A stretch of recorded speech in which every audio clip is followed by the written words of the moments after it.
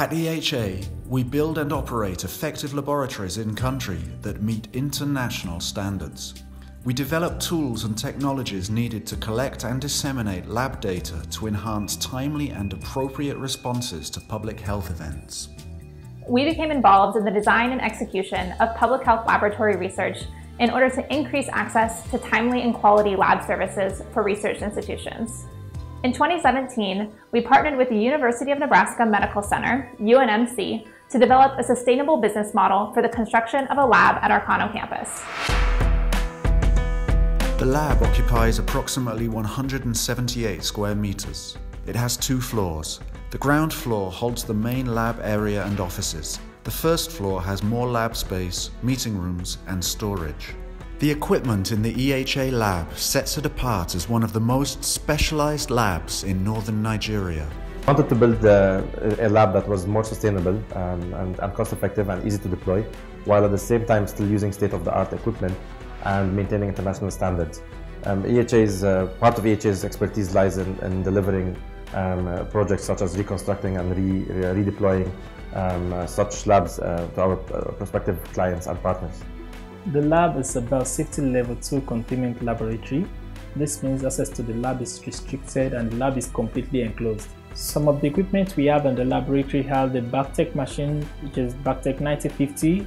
It was extensively used during the last meningitis outbreak in northern Nigeria.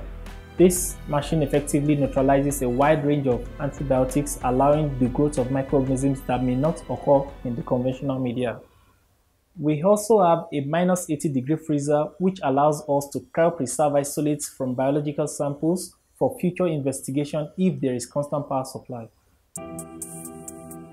The biosafety cabinet is a Class 2 Type B wood which allows experiment and tests on samples to be conducted in a contaminant-free space, ensuring that both the environment and the users are protected. The management of generated data is just as important as having advanced technology.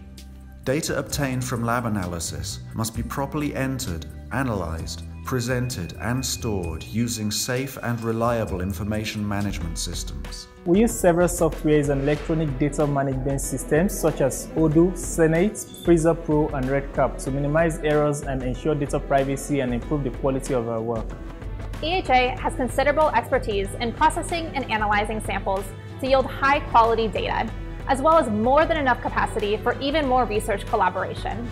Laboratory and diagnostics is one of our technical pillars. We are committed to continuous growth and development in this field.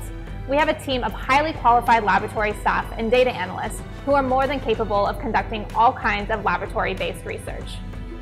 Currently, eHealth Africa Laboratory serves as a private research lab for International Foundation Against Infectious Disease in Nigeria, IFIN. The lab is also implementing a clinical trial of ImChip device which detects sickle cell trait in children as young as 6 weeks. We look forward to working with various research groups to utilize our lab to its fullest capacity.